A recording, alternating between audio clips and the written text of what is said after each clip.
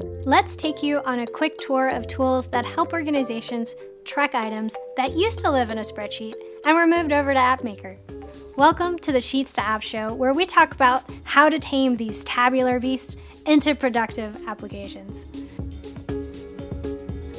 Our first app is an internal store, which is a portal that allows members of an organization to order items like a computer for a new hire, stores those items in a shopping cart, and also sends a notification that the store has received your request. The app also provides a different interface for the folks helping process the orders, assigning them tasks with a status and a unique ID. Upon marking a task complete, an email is sent back to the person who ordered the computer that their order has been processed.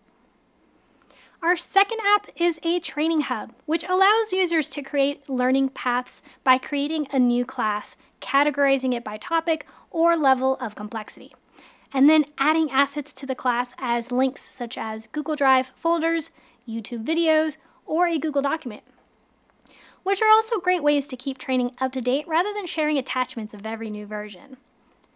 Learners can search for classes via the search bar at the top, or visit them as links outside of the hub, such as in an email or on an onboarding page.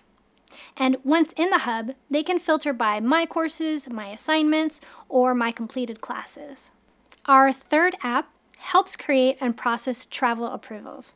Users can enter their destination, their dates with date validation, and the total cost for travel and or housing, which then kicks off an approval request that is stored in a queue, and the approver receives an email.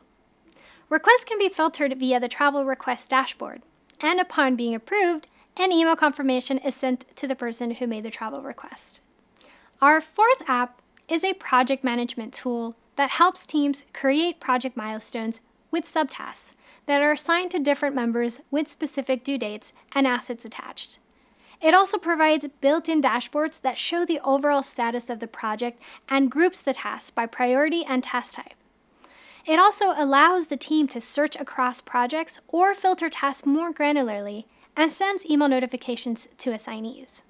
The fifth app is a document approval workflow portal that allows users to create a request, for example, to their legal team to approve a document before publishing it.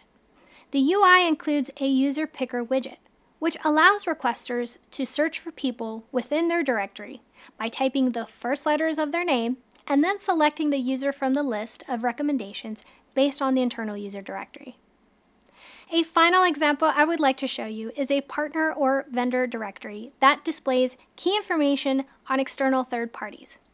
This is extremely useful if you work with external organizations and want to track assets like contracts or search for their general contact information or just the individuals that work there and their titles, like a phone book. Make a note that these 6 apps are examples of highly advanced applications in order to show you the art of the possible.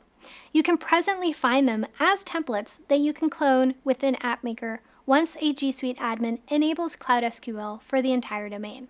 However, we recommend to first start with very simple examples from the AppMaker tutorials in the documentation, which are linked in the description of this video, and then graduate to these more complex template apps.